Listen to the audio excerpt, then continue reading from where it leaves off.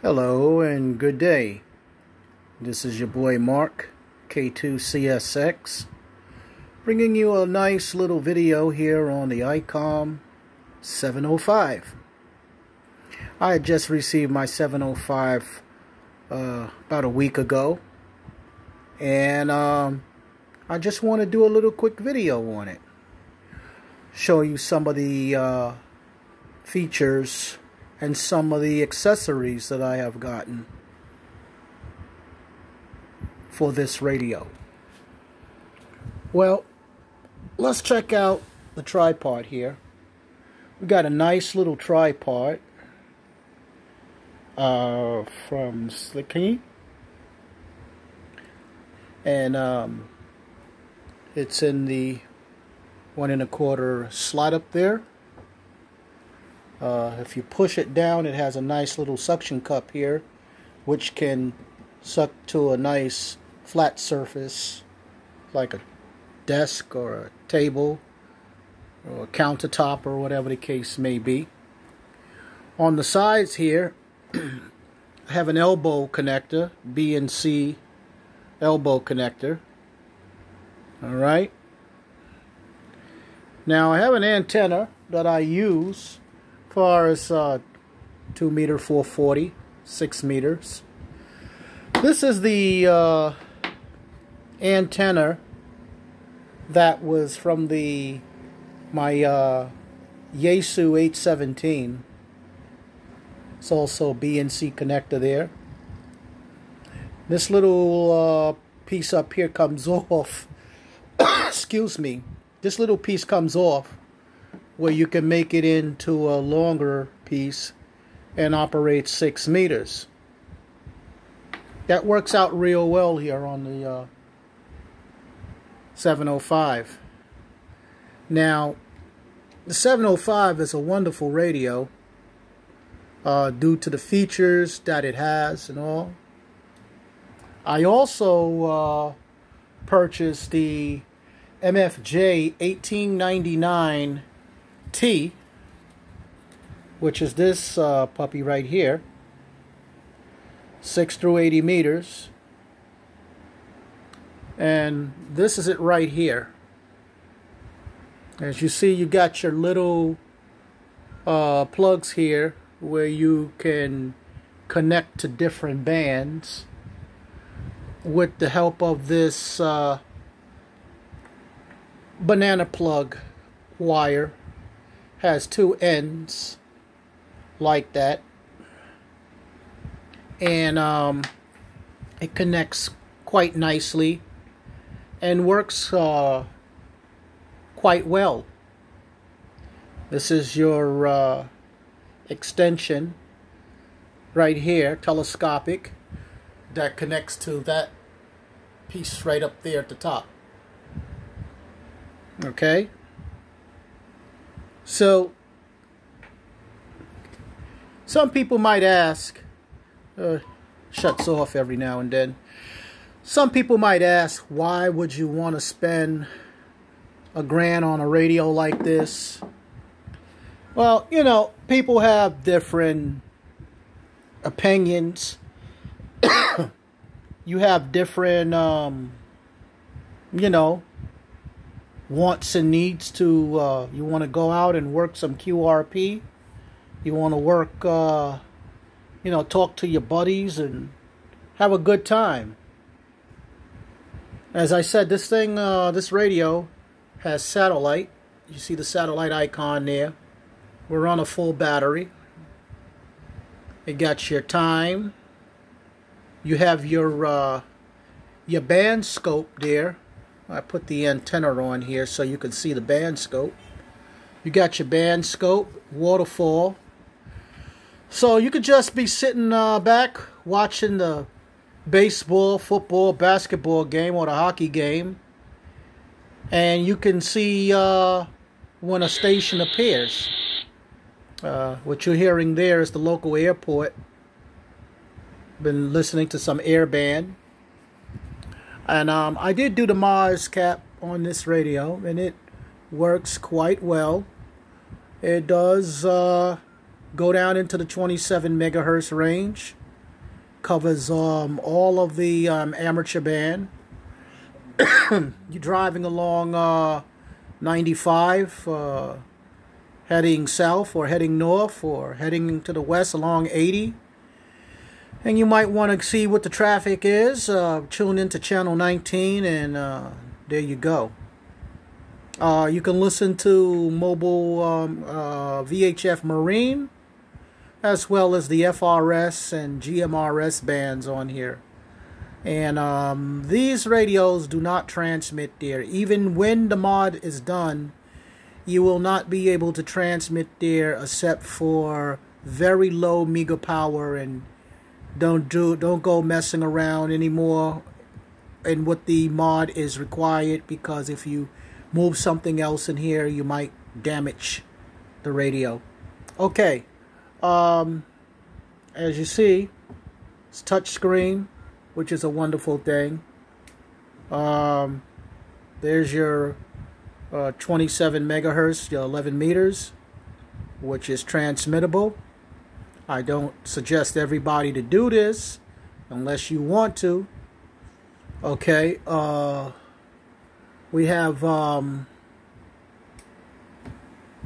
we listen to the railroad band. We live near a busy commuter railroad corridor here, the Metro North. We like listening to that. And then we have what else we have here? There's your FRS or your GMRS right there. Okay, and then you go into your amateur radio band here. You know this antenna is not made for that. I have an antenna here from an old Eagle Spitfire handy talkie, and occasionally you might hear something on here on 20 meters. Just kick over here. It's actually pretty quiet out there. So you see, you have all of these functions here. You have your preamp 1, 2, and off. You have your AGC, your automatic gain control. You have your notch filters, noise blanker, noise reduction, split via Vox, compressor. You have your TBW. I forget what that abbreviates. Then you got your monitor so you can listen to yourself. Over here, you have your duplex, your split, plus or minus, tune. I hear somebody talking out there. You have your tuner. You have a tuner hooked up. Your battery input. Right now we're on 5 watts because we're on the battery. You connect this thing to the power supply, you get 10 watts, and with a roof antenna, you can do pretty well. I don't know what these other little widgets are for here. We have 4, 5, 6, 7 that's blank. So I guess in the future, Icom might have some firmware or some new things there. There's your full thing. If you can work the 7300, this radio is very easy to work. You have your DV memory, which is digital voice memory. Everything here for D-Star radio. The cloud. You can work this radio remotely. I actually gave this radio the nickname of Baby Maestro, because some of the things you can do on a Maestro, you can do on this radio. Even though this radio is not a flex, understandably, because I know you're going to have all the crybabies out there, so want to say something smart. But I nicknamed it the Baby Maestro. And there you go right there. There's another blank, blankety blank right there.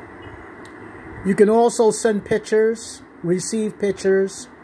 So I can have my smartphone and I can take a picture of something, a CSX locomotive going by or sitting at the yard. I can send it to my radio and it'll appear here, and I can send it to another radio operator in another state or another country. That's cool. All right. Yeah, there is some 20-meter activity there. I believe it's the guys, local fellas that talk over here. All right, now we have, no, excuse me for the jerky camera function here. Then you have on the side here, you have where you, that's where your power supply go. Then you can also charge your radio right there through the USB. This connection over here, I believe that's for the antenna tuner. Then you have your Morse code and stuff there. The back here, that's your battery. Sorry for the darkness there. Over here, this is where your ground lug. Ground. Over here is your microphone and your speaker jack, or to your speaker microphone. Then you have your SD card right there. Very important to have an SD card if you want to record something or use the full function to the radio there. This is the microphone for it. That's the microphone. And you have this, I jimmied up here to the main power cord. All right, I have Anderson power poles. So what I do, I plug these two into the two Anderson power plugs, and then these two right here will go to the power supply, connect into the power supply, and I plug it down, tighten the positive and negative to these connections here. I soldered them and everything. Soldered this on here. So that's that. And in there I have my cleaning material to keep the screen nice and clean. Then I have SL239 connector to BNC.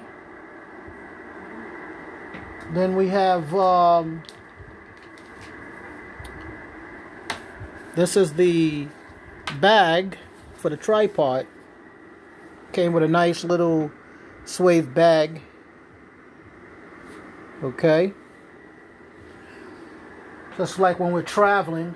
We also have in our bag there a little notebook, a little log book. We talk to a station, we log them down. And we also have our carry bag, which is this backpack right here. And we keep a towel inside there to wrap the radio to so the screen don't get damaged or anything like that. So that's pretty much it there. Haven't made a video in a while, so I hope everybody with their 705s out there are enjoying it. It's a wonderful radio. I've made several contacts on this radio so far, and it's unbelievable. It's unbelievable what this radio can do. I still got my 817. The 817 is a good old standby.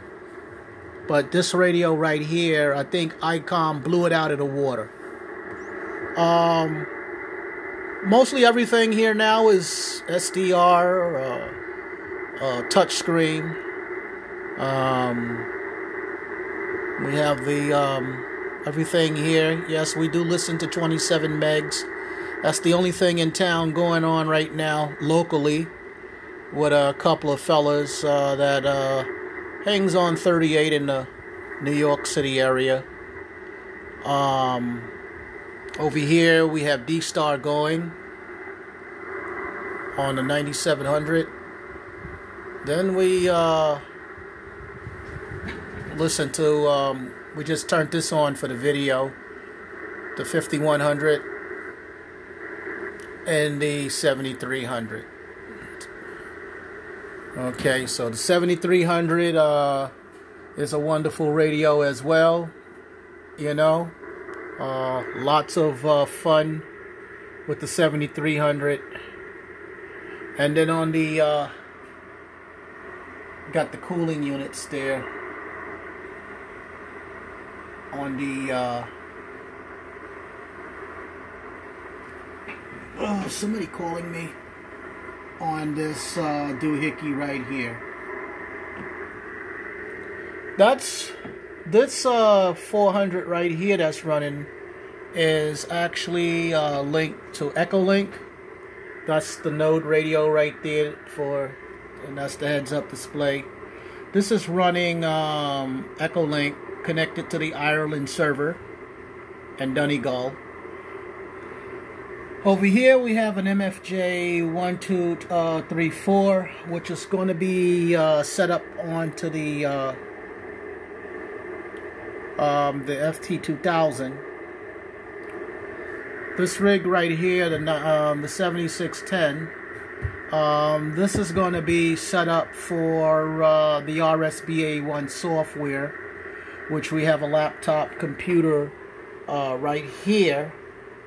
But we're not going to be using this because this laptop is going to be connected to the wires room right here when I do get this thing on the air, the HR200. So I do have another laptop computer which I will be taking with me on my vacations and when I'm at my other location in the Carolinas, and can operate the station remotely. So there you have it. Yes, the little hockey puck going off over here, listening to some activity on C4 FM on System Fusion. Across the microphone opening, not directly into it. That's where you pick up all the... And with the 7610, this keyboard operates wirelessly along with the mouse. As you see there, the mouse just right there. So that's what we're doing over here with the station. Mostly everything is dedicated to the 705. Anyway, we're going to do another video in the future of working some stations on the 705. I'm quite sure y'all will find that to be fun. So I bid you 73s and hope you all are doing well during this pandemic. We lost a couple of our friends, people we know, and y'all stay safe. God bless. 73s. K2CSX.